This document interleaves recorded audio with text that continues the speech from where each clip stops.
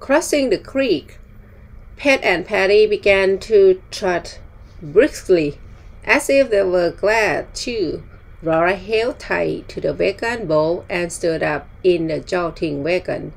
Beyond Pa's shoulder and far across the waves of green grass, she could see the trees, and they were not like any trees she had seen before.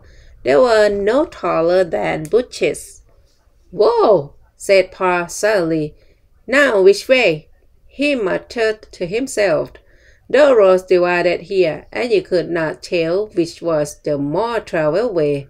Both of them were faint wheel tracks in the grass. One went toward the west, the other sloped downward and little toward the south. Both soon vanished in the tall, bowing grass. "Better go downhill, I guess," Pa decided. "The creek's down in the bottom. Must be this is the way to the fort." He turned Pet and Patty toward the south. The road went down and down and up again, over gently curving land. The trees were nearer now, but they were no taller. Then Laura gasped and crushed the wagon bow, for almost under Pet's and Patty's nose there was no more bowing grass. There was no land at all. She looked beyond the edge of the land and across the tops of trees. The road turned there. For a little way it went along the cliff's top. Then it went sharply downward. Pa put on the brakes.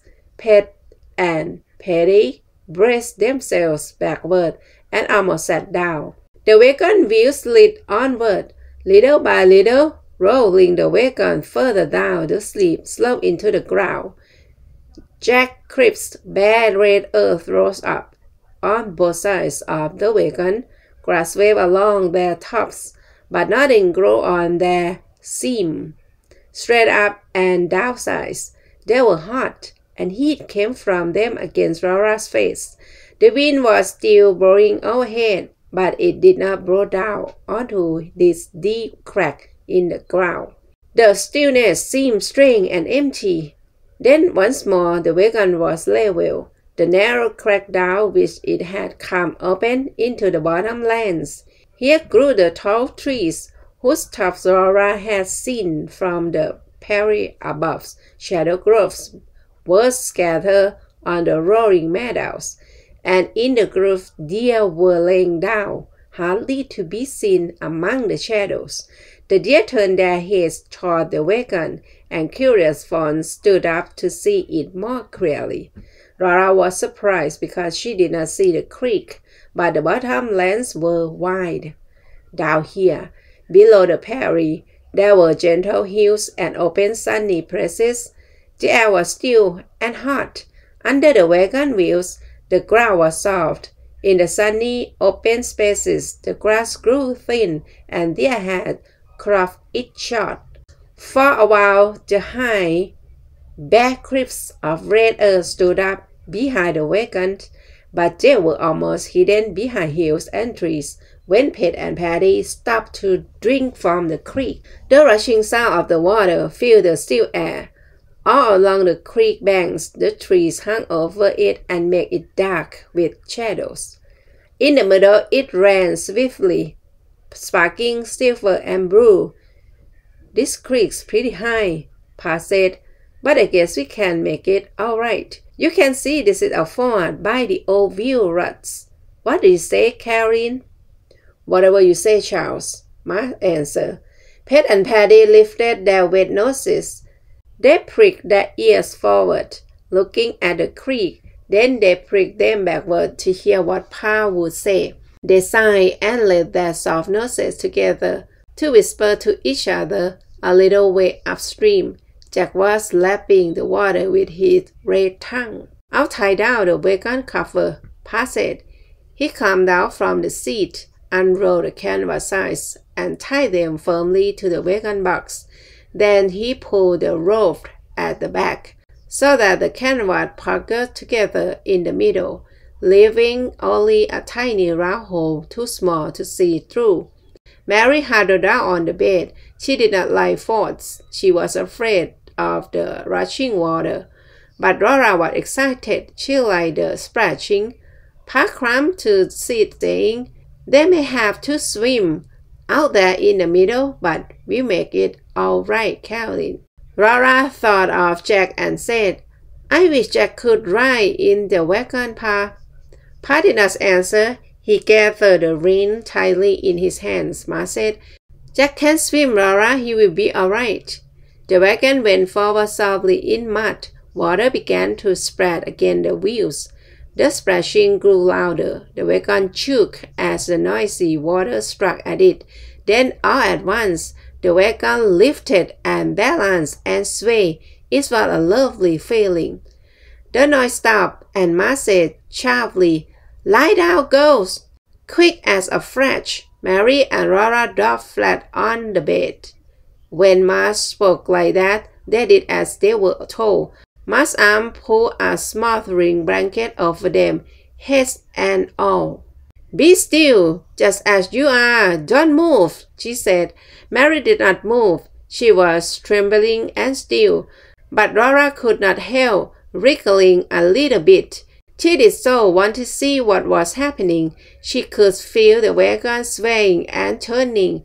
The splashing was noisy again and again. It died away. Then Pa's voice frightened Laura. It said, "Take them, Caroline." The wagon lurched. There was a sudden heavy spread beside it. Laura sat straight up and crawled the blanket from her head. Pa was gone. Ma sat alone, holding tight to the rein with both hands. Mary hid her face in the blanket again, but Laura rose up further.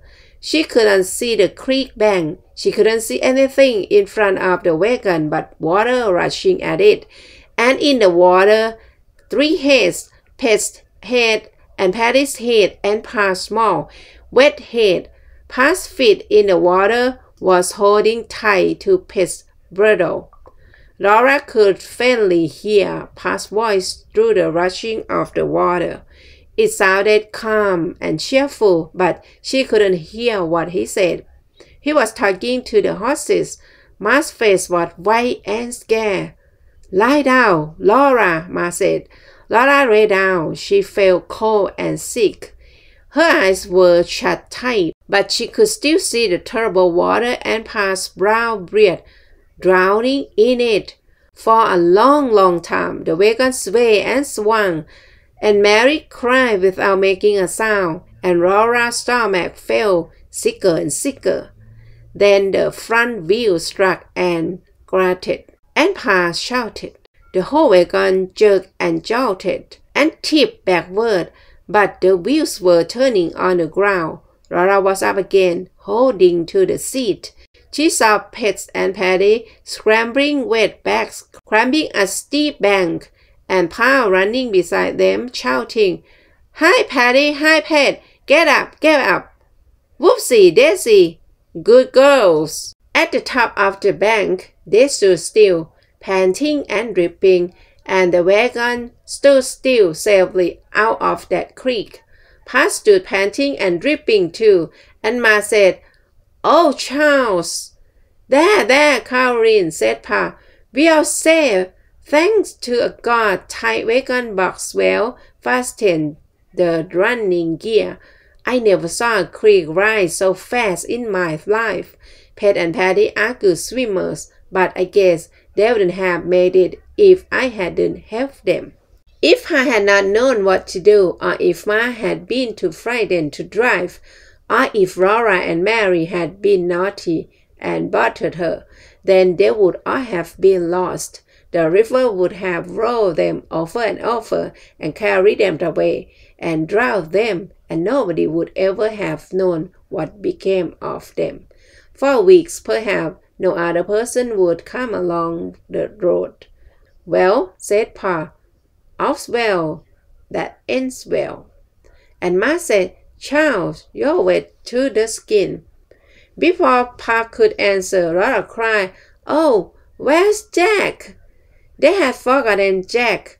They had left him on the other side of that dreadful water, and now they could not see him anywhere. He must have tried to swim after them, but they could not see him struggling in the water now. Laura swallowed hard to keep from crying. She knew it was shameful to cry, but there was crying inside her. All the long way from Wisconsin, poor Jack had followed them so patiently and faithfully, and now they had left him to drown. He was so tired, and they might have taken him into the wagon. He had stood on the bank and seen the wagon going away from him as if they didn't care for him at all, and he would never know how much they wanted him.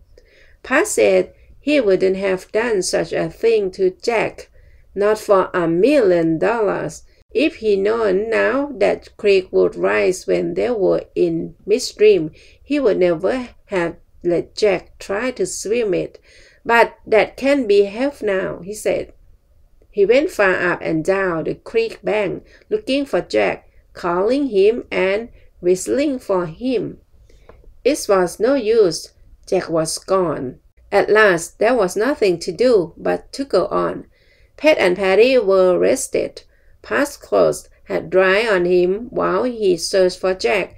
He took the rein again and drove uphill out of the river bottoms. Laura looked back all the way. She knew she wouldn't see Jack again, but she wanted to. She didn't see anything but low curve of land coming between the wagon and the creek, and beyond the creek, those strange cliffs of red earth rose up again. Then other bluffs just like them stood up in front of the wagon. Faint wheel tracks went into a crack between those earthen walls. Pet and Patty climbed till the crack became a small grassy valley, and the valley wind out to the high prairies once more. No road, nor even the faintest trace of wheels or of riders passing could be seen anywhere. That prairies looked as if no human eye had ever seen it before. Only the tall wild grass covered the endless empty land, and great empty sky arched over it. Far away, the sun's edge touched the rim of the earth. The sun was enormous, and it was throbbing and pulsing with light. All around the sky edge ran a pale pink glow, and above the pink was yellow, and above that blue. Above the blue, the sky was no color at all. Purple shadows were gathering over the land, and the wind was mourning. Pa stopped the Mustangs. He and Ma got out of the wagon to make camp, and Mary and Laura climbed down to the ground too. "Oh, Ma," Laura begged, "Jack has gone to heaven, hasn't he? He was such a good dog. Can he go to heaven?" Ma didn't know what to answer, but Pa said, "Yes, Laura, he can. God that doesn't forget the sparrow won't leave a good dog like Jack out in the cold." Laura felt only a little better. She was not happy. Pa did not bestow about his work as usual, and after a while he said, "And what will do in a wild country without a good watchdog? I don't know."